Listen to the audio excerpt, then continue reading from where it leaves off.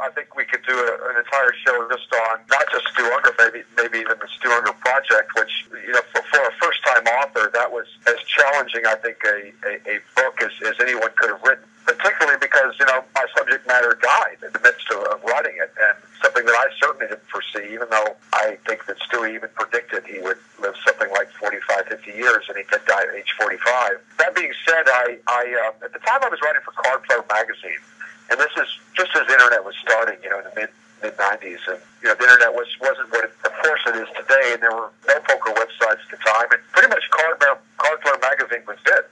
And all the other writers for Card Player had books out, and mostly on strategy and this and that. And a lot of people came to me, and I guess they liked a lot of the stuff I was doing back then, and they said, "Nolan, why don't you write a book?" And I think that people that are creative out there and into the arts will understand this, that you cannot force art. You cannot force creativity. It must be a spark that I think comes from a passion or something from within. And when I went to the 1997 World Series of Poker, and I've been to many of them, I watched Stu Ungar rehabilitate himself and make this incredible comeback, considering his deterioration in the early to mid-90s, where virtually everyone had written him off. I mean, he was really was a pathetic figure, and to come back and win that tournament the way he did and reestablish the aura that he once had was simply the word of storybook. And so it came to me at that time I said, this is the story, this is the book, this is the moment that I wanted to latch onto. And over the next, year to 18 months, I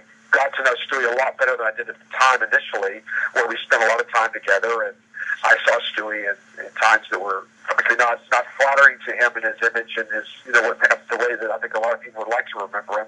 But in a way, I think the book is a testament to the real person that he was. I don't think it glosses over things, and certainly does not romanticize the lifestyle that he lived. I think it just tells it like it was. And if there's anything that I'm proud of about this book, is that I don't preach a sermon about Stewie. I let the reader make up their own minds about and make their own judgments about the mistakes and the greatness and certainly the flaws of the life of Stu Ungar. Mike Sexton said in the eulogy that he wanted people to remember Stu for his greatness at the table and not his troubles off it.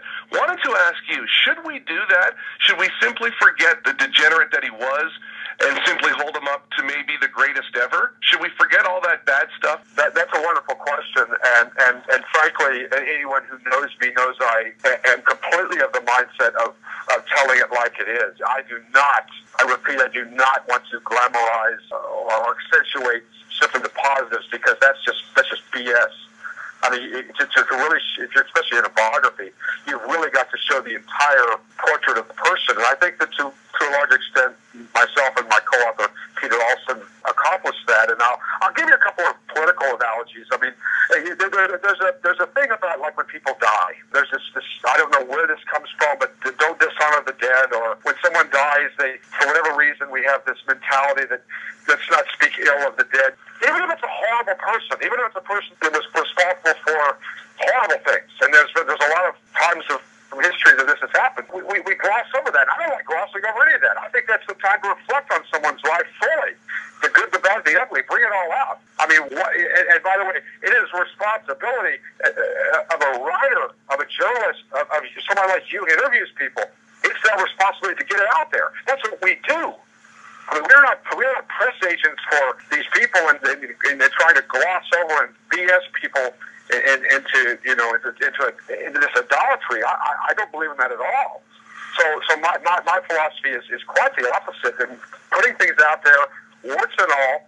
And again, I think that in a sense, even the things that were troubling about Stewie and the flaws that he had, I think that in a way makes him, how I say this, I think a more endearing figure, a more sympathetic figure even. So I really respect people who are willing to put it out there. And everybody's so worried about their image, and they want to be known this way and that.